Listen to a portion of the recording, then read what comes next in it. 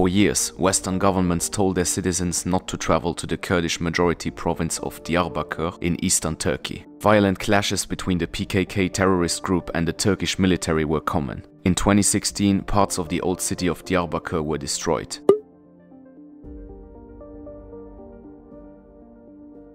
So, what's the situation really like today? Well, there is only one way to find out.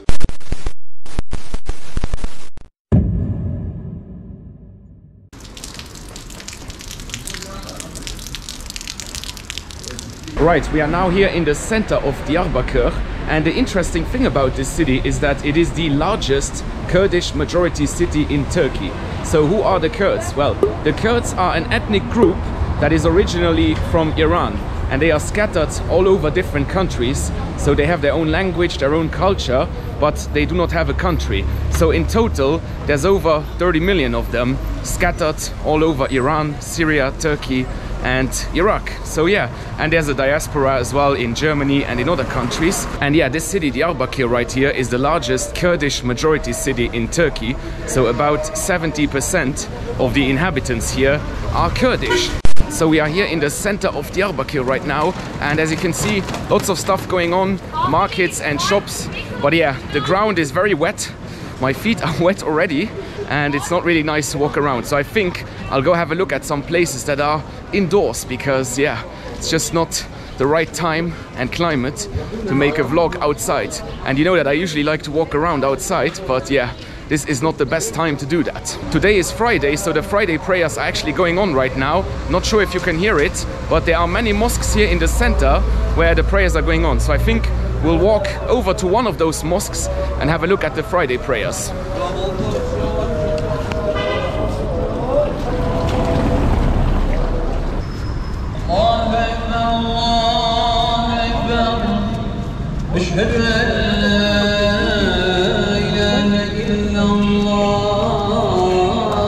So this right here is Ulu Cami, or Diyarbakir Grand Mosque, and this is the biggest and oldest mosque here in the center, and it was built in the 11th century. And you can see that the Friday prayers just ended because all the people who were worshipping are just leaving now. But yeah, we're gonna go inside later, but this is one of the most famous places here, and it looks absolutely stunning. But we're gonna go inside, and then I think that the inside is even more impressive.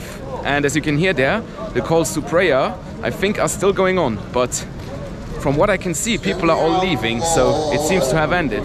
Alright guys, we are now in the courtyard of the mosque here, and this is absolutely stunning. Have a look. This mosque was built in 1091, so it's almost 1,000 years old. That is absolutely incredible. There you can see the ablution place where the people are washing themselves before praying. And yeah, here's the mosque. Let's see if we can go inside. Not sure where the entrance is.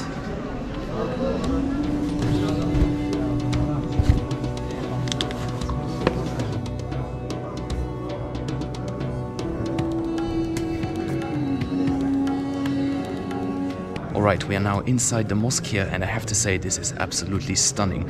This mosque is almost 1,000 years old, and I'm whispering because there are people reading the Quran and so on. The Friday prayers are over now, but yeah, this mosque is absolutely incredible.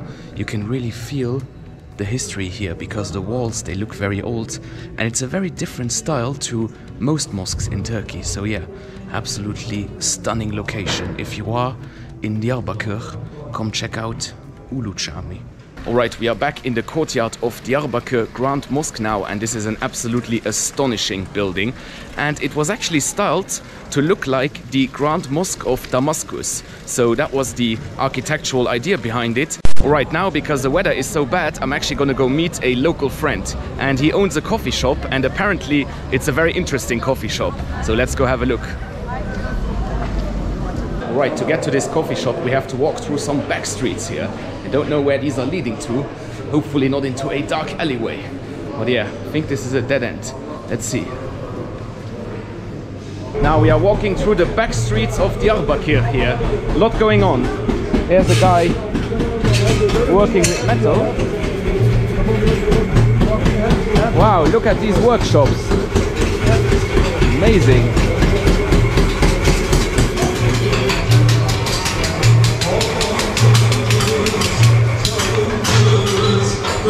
place, Diyarbakır. But right now, I'm a bit lost and I can't find a way to my friend's coffee shop. So let's go back to the main street. I think from there it will be easier. So here we are now in the old city of Diyarbakır, and you can see that some places here are under renovation and we have some new houses. And the reason for that is that there were conflicts here a few years ago. I'm not exactly sure when, but these conflicts were between different militant groups and the government. That is actually why a few years ago all the Western governments told their citizens to avoid this city in particular, but also this region, because there was a lot of political tension in the air and it also got violent sometimes. But yeah, I'm looking for my friend's coffee shop and I still haven't found it, but I think it's actually over here. Let's go have a look. Alright guys, we have found it. So this is an Armenian church that was built in 1376. So yeah, almost 700 years old. Let's go inside. And here's the owner of the place. Hey. Mr. Kendall. How are you, man? How is it going? It's fine, how are you? Good. So yeah, this is the church right here. Now this is it's called Surp Gragos. Yes. Armenian church. Okay. This is an Orthodox church. And also it's built in 1317, okay? Yes. And let's keep going. So let's go inside. Yes. Wow, guys, look at this church. This is absolutely massive. So is it still active? Yes. There is no service here because the Muslim people, they are gonna provide the Father and his saints, you know? Okay. And after they do it, there will be services in every Sunday. Okay, so just like any Orthodox or any churches, not just Orthodox, you know. So that's gonna be like in next year, or well, you don't know when. Next year, the year probably after? On March. March. Probably okay, yeah. March, So March next year. Yeah. So in about 6 months. Yes. Okay. So yeah, let's walk around a little bit. Yes. So they are all original, right? They all are original. Yes, and the wood was restored. Yes. Yes. Yes. So because we want to make the, you know, some conservative also and some traditional look. Yes. So you just want to change the wood, but it looks very, very authentic. Yeah. And there the old way of the roof was also wood. Yes. But not like this. Okay. We just restored it, you know. Okay. Yeah. So yeah, this is a very interesting church here, and now I'm gonna do a little interview with one of the people working here, and my friend Kendall is gonna translate. So let's go. Merhaba. Araba. So you are Doğa, Mr. Doğa. So my name is Jack, ismim Jack. And yeah, I'm gonna ask a few questions about the church here. So let's go. Could you please introduce yourself? Doğan abi, kendini biraz daha tanıtabilir misin? My name is Doğan and I'm 28 years old. He says we were restoring this place, this church, and after that I stayed here for definitely. Okay. And we make services only on some holidays, like religious holidays, and also when there is some funeral. So we don't have any active father priest here. Yes. So the reason we can't do any services is we are waiting for the other people, the government, for appointments. All right. Next question: how many Christians are there here in Diyarbakır? There are 17 families in Diyarbakır who is also Christian and also Armenian. Okay. So when we calculate the person number, it's approximately there are 80 people who is also Armenian and also Christian. Do Christians and Muslims live well together here? Müslümanlar ve Hristiyanlar yıllardan gelen süreçlerde ve şu anda nasıl anlaşıyorlar mı? Beraber nasıl yaşıyorlar? Diyarbakır is an ancient city. When it was Ottoman Empire time, there are lots of Christian people, also Turkish people, Jewish people, blah blah blah. Yes. So still there are so many Christian people who lives together with Muslim people really well. Inshallah, we hope it will keep going. So last question: what is your message to the world? Diyarbakır is an ancient city. As I say again, we would like to have more people, not just foreign people, also Turkish people. We want every people of the world to come Diyarbakır. Yes. To see. Okay. We invite them, and we would like to be so happy if they come here. Teşekkür ederiz. Thank you very much. So yeah, that was a very interesting interview with Mr. Doa over there. And as you can see, this is a very ancient city with lots of different communities and lots of different historic sites, religions. And yeah, you should definitely come here because Diyarbakir is trying to fend off its bad reputation from the past. So yeah, now let's go have a look at this coffee shop here. So this is the coffee shop. Yes, so that I own. we have all the different, so they make juice over there. Yes. Yes. Which juice? Well, this part is for ice cream. Ice cream. It's not available right now because it's winter. Yes. So this is the coffee place. Yes. Coffee. Yes. This is not coffee. No, this is a traditional drink. Yes. We call it in Turkish reyhan sherbeti. Reyhan sherbeti. Yes. Okay. And what is it? Lemon powder. Lemon powder. Yeah. Sugar. Sugar. Reyhan bitkisi. The flavor of this drink, you know. Okay. Okay. Yeah. I don't remember the words. I'm sorry, but it's not a problem. It's quite tasty. Yes. Shall we try? Yeah. Okay. Of course you can. Let's try one. I'm gonna try this. What is it called again? Reyhan sherbeti. Reyhan sherbeti. Yes. Complicated name, but Yes, yeah, Turkish. It's because it's Turkish. Yes. Let's try it out. Yes. It has a very special taste. Yes, thank you. So it's sweet, but also a little bit sour. Yeah, because of the lemon powder. Yes, you know? yes. Yeah. Very good, this drink. All right, We have a tradition. We have a tradition in Diyarbakir. Yes. If you drink something, you gotta finish it. You gotta finish. I'm gonna finish it, don't worry. Right, so here we are now on the side of the church, and we have a different part of the coffee shop here. Let's go check that one out. I think it's also terrace, right? Yeah. Yeah. And also we have a room too. Oh, yeah. If you like to see. Yes. So here's another terrace, really cool actually. And there you can see the church. So it's right in the courtyard of the church. And this church is actually built with the same stone like the Grand Mosque. It's the same stone, right? Kinda. It looks very similar, I think. Yeah. It's very beautiful. Yes. Right. We just restored it, you know. We didn't completely make this from the beginning, no? Right, now we're gonna see the inside of the coffee shop. Wow, this is really cozy. I think we can sit here, right? Yeah. And then If you there's like the to. inside part. Of course. All right, let's sit here. Yes. Okay. I mean, guys, have a look at this place. Very historic and very beautiful. All right, I will put the name of the coffee shop and all the Instagram and details. I will put everything into the description. And now we're gonna have some coffee and some wine. All right, guys, so in this church coffee shop here, they also sell wine. And this wine is made by an Armenian priest close to the city of Elazig. So let's try the wine.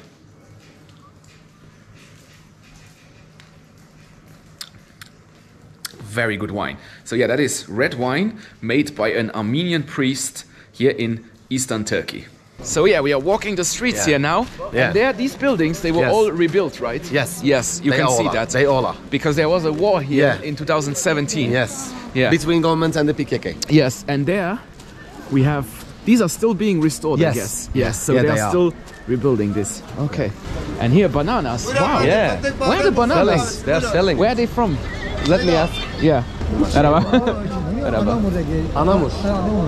From Adana, Antalya. Antalya. Antalya. From Antalya. So they make bananas in Antalya. Yes. They grow them. Yeah. Wow, I didn't know Of that. course, bro. Yeah. Because they have the very warm climate. Yeah. Yeah. Yeah. So here you can see real Turkish bananas. Hey, now I'm gonna try a Turkish banana. I've never eaten a Turkish banana, or maybe I have, but I didn't know that they had bananas in Turkey. So yeah, let's try. All right. Let's go. Let me open it for you. Yes. All right, let's try the Turkish banana here. Tastes like a banana. But yeah, I didn't know that they had bananas in Antalya. Yeah, but we do. That's the mainland of the banana in Turkey. Yes. Guys, look at these spices here. I have never seen anything like this. Let's try. What? Sugar. Yes. Okay. I just got something from this guy here. I don't know what it is, but Tamam yine zaten görüşürüz. evet, YouTuber. Bye bye. Your name? Jack. Jack. What's your name? What's? Your Adonis, ne? Ali Baran. Ali Baran. Did you taste this? It's like chocolate. Kinda. Kind of. Tam çikolata değil aslında. Bunun şeyleri var usta.